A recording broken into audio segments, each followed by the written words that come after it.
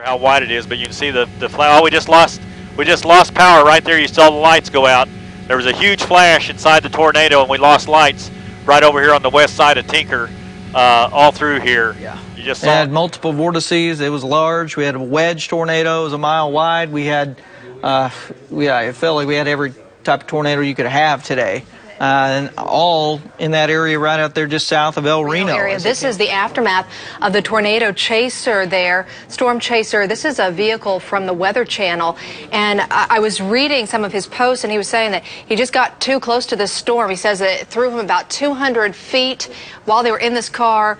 Amazingly, he was bloodied. His hands were gashed, but he made it out alive. Yeah, that's from the Weather Channel's Tornado Hunt team. And, folks, we have had maybe as many as 5 fatalities in vehicles right from that area where this storm chasing car was overturned. So.